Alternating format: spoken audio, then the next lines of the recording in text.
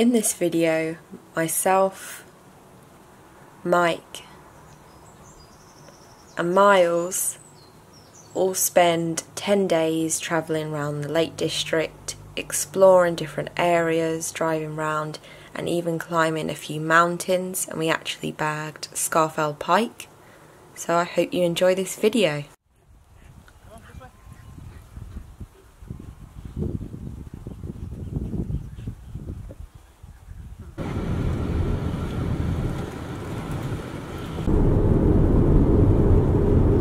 So what have we done so far? We've collected you and we've driven up here up the A1 this time, and we've come over to the A66 Scotch Corner, and then we travelled right over all of Yorkshire, the Northern Yorks, and over the mountain ranges there, and then we came into Keswick. In Keswick we went down to Castlerig, wasn't it? Castlerig Stone Church, remember? It was lovely seeing that again. And then we've just moved our way just down the Lakes Road, and we're now just stopped up on some of the lakes down here, down to Thirlmere. It's absolutely beautiful. And the plan is to go to Hard Knots and Rhinos, isn't it?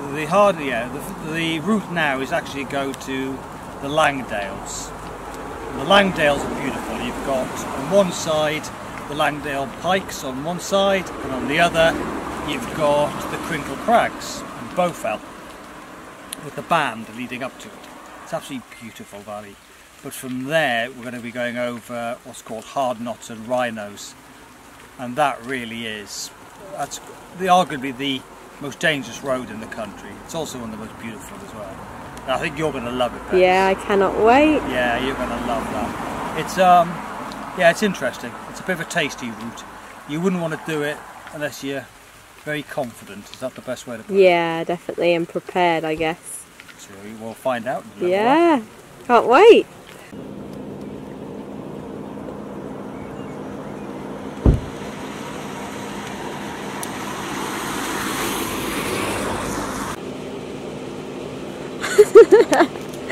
How's your pie? Very nice. Oh, let's have a look. Oh, look at that, eh? What's in that? Beef and ale. Lovely. Can't beat the view eating it.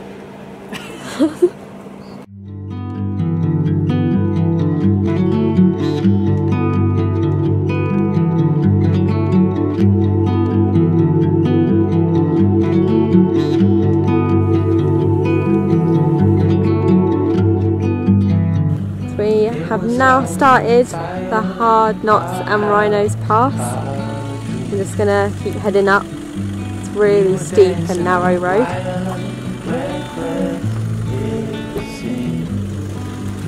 Do you reckon you got what it takes? Do the drive? I think we could probably do this, my lovely.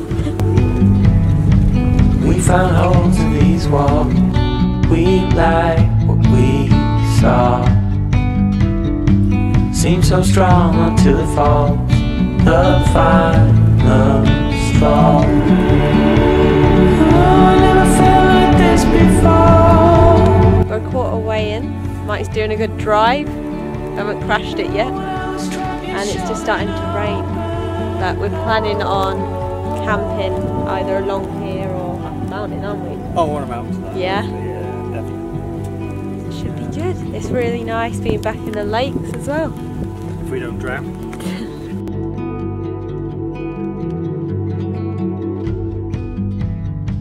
Living in a dark, clouded haze. We danced, we fought.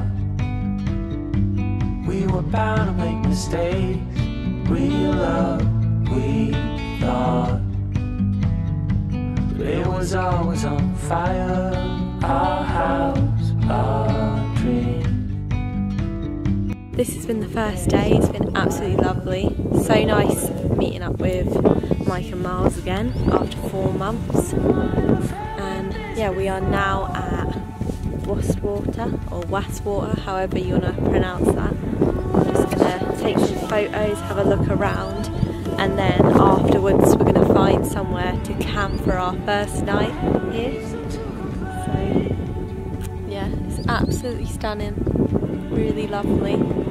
It's been raining a lot of the day. I think it's forecast to rain most days we're here, so we're going to have a look at the weather and plan our days around it for climbing any mountains and things like that.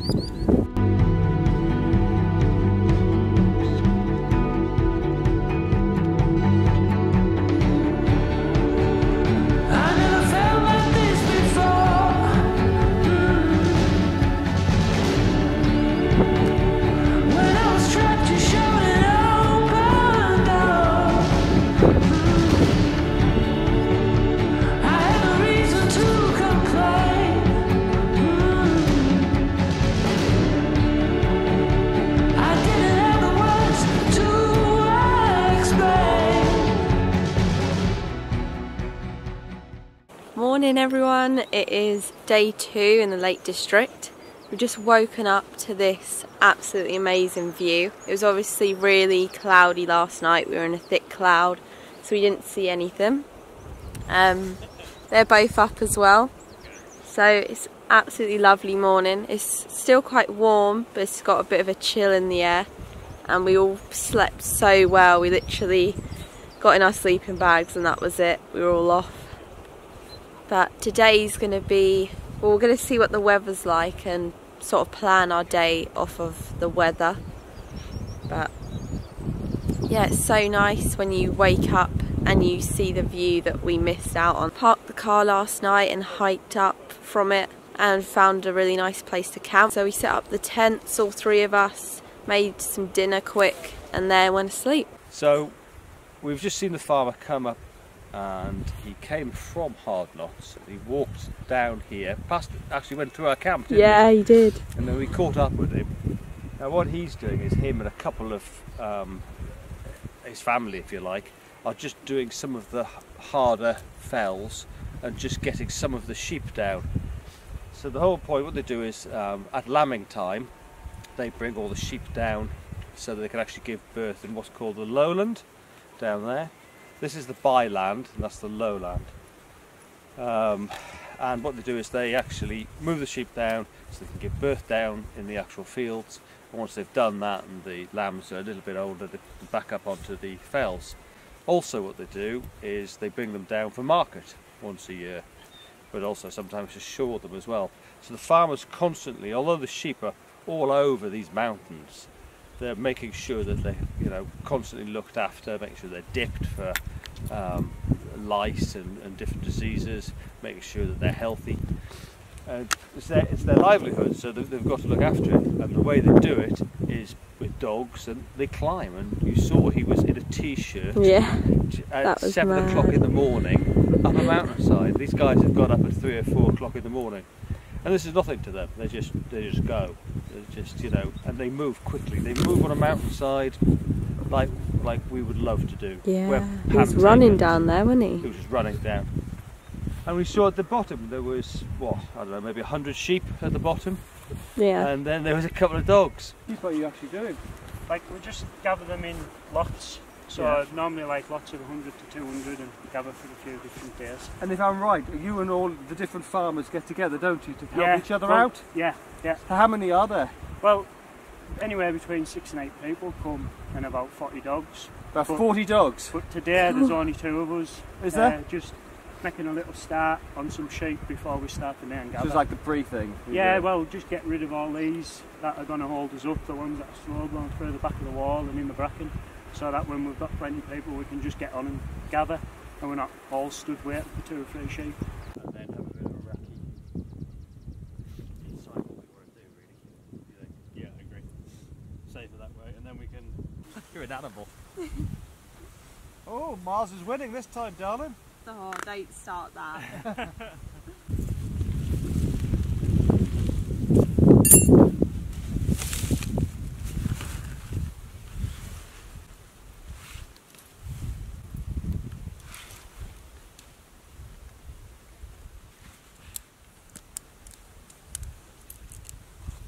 Everything's a bit milky at first, isn't it?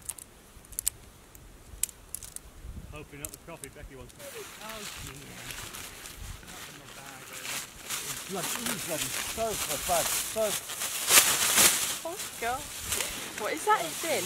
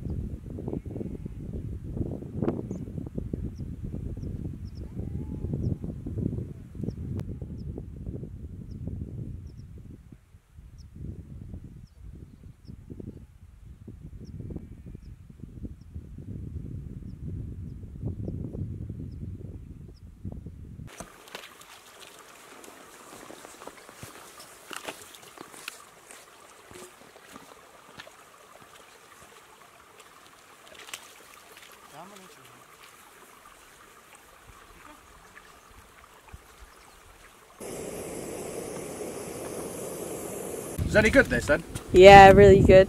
Coochoo? Yeah, Kuju. Do you want one? Definitely. Go on. Yeah. Make one of For your those, morning coffee. Yes, please. I need a coffee to wake up. This is oat chocolate and honey. Fancy that?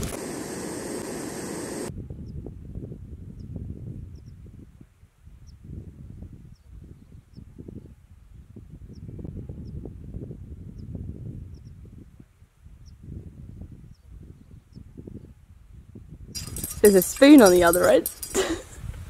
That probably Oh yeah! You see, that's a bit easier, isn't it? Tell us what you think then. First Kuju coffee.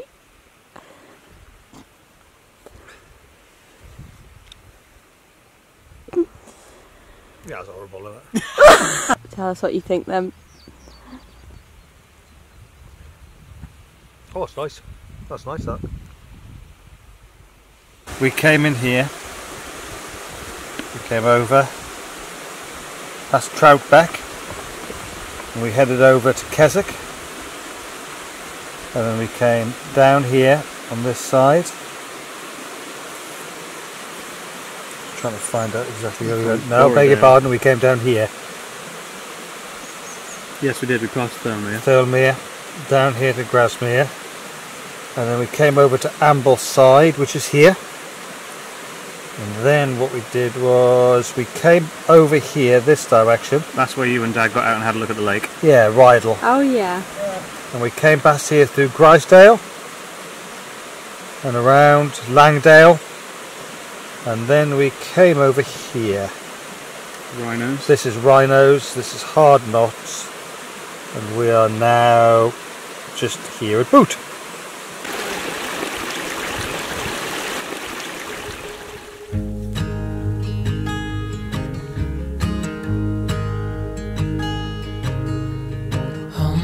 Child, I know you're hurt and you can't let go.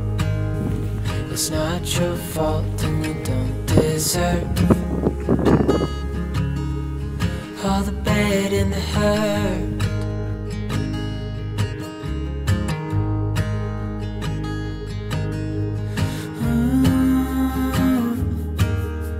I know you tried so hard.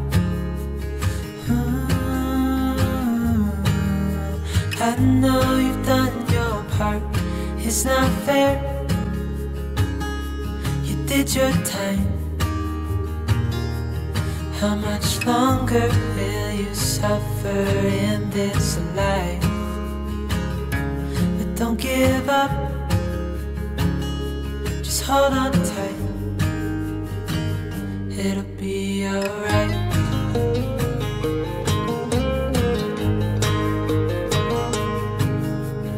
All your life you've tried to be good man inside. Did everything that you thought you should.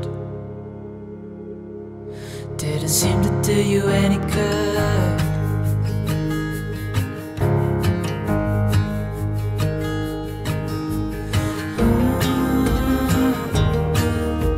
I know you've tried so hard. I know you've done your part. It's not fair. You did your time. How much longer will you suffer in this life? But don't give up. Just hold on tight. It'll be alright.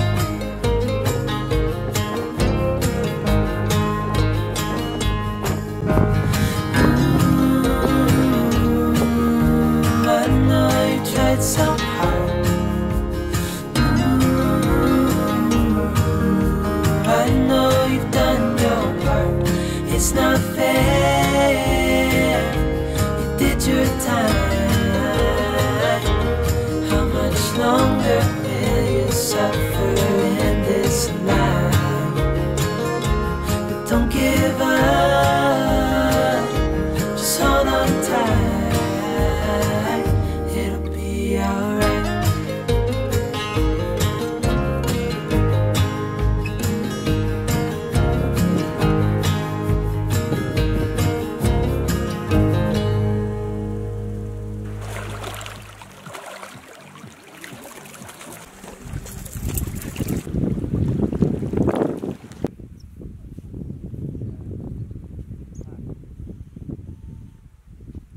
I've got these little, obviously the Firelight you saw me using, but I've been wondering whether to get one of those, like, you know, you get the long ones and the hard composite ones. Yeah. Whee!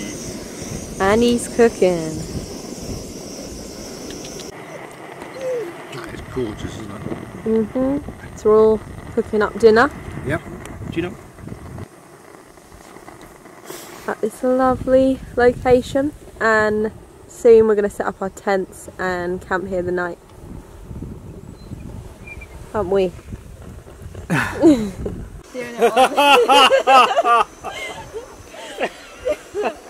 You can't win it. No, you can't. When you want loads of little stripes on something, Yeah. and then the bigger ones are better ones, you want like long stripes.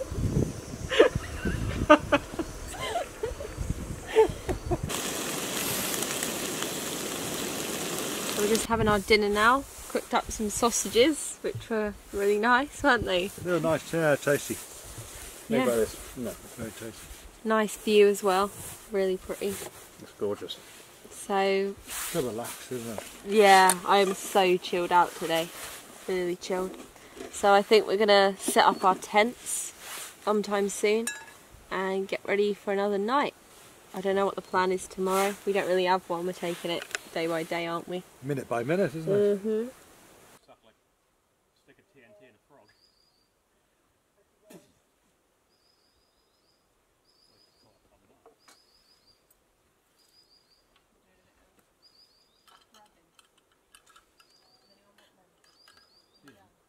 Oh, I'm just giving it Riley. Yeah.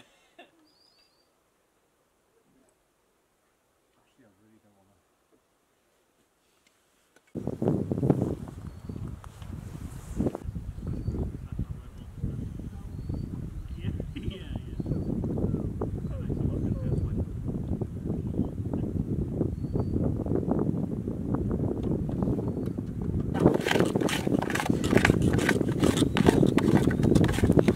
So we're just washing up, being miles, at this lovely location. I picked it on film as well. I love that. Yeah. You've been afraid. Yeah.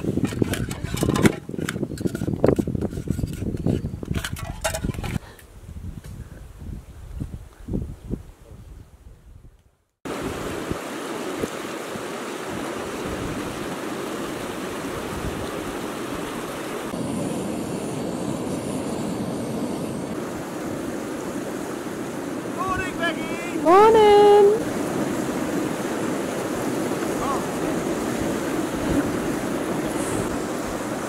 You wait for your coffee as well? How did you both sleep? I didn't sleep. I slept perfectly. You had a bit of a wet tent, didn't you? It was raining last night in the tent. In the tent. In the tent. So the moral of the story is don't use that tent anymore. You don't recommend it?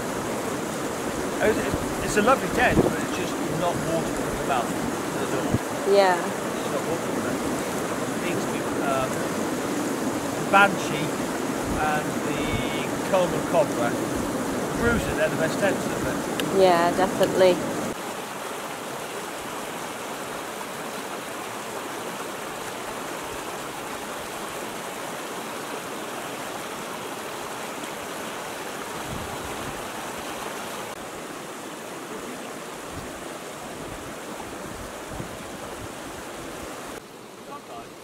Maybe the night time I do, but...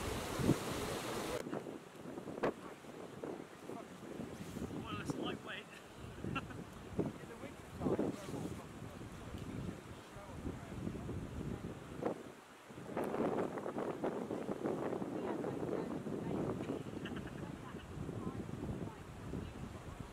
yeah. It keeps me really cool. It was too hot last night. I had to take my t-shirt and that off.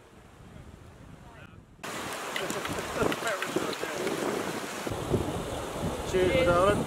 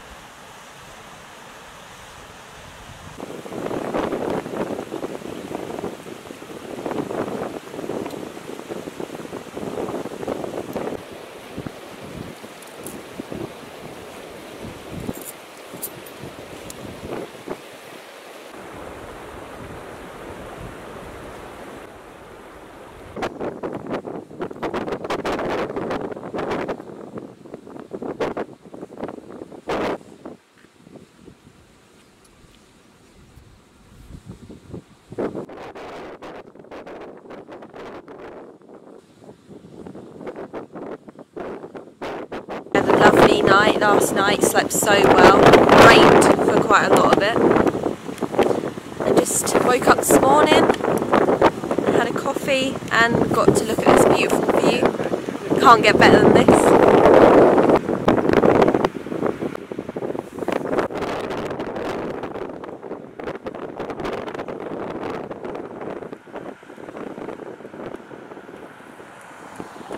So we're now leaving campsite 2. We did plan on staying near that lake that you saw us cooking dinner yesterday, but it was quite a busy area, so we wanted to get away from the people and find a nice remote place to camp. As you saw, it's absolutely lovely. Where are we headed now? We're now going along Rhino's Bottom, and then we're going to go into the Langdale area. Yeah. And then from Langdale we'll travel up to Ambleside, and from Ambleside we'll go to Borrowdale, what they call the Jaws of Borrowdale, which the mountains go really close together. We've got A Castle Crag? Castle Crag, which is a lovely little mountain, quite unique. It was one of Wainwright's favourites actually, Castle Crag. And there's also round there a Bowder Stone, which is a huge rock, glacial rock I think. So we're going to have a little explore out there. Yeah.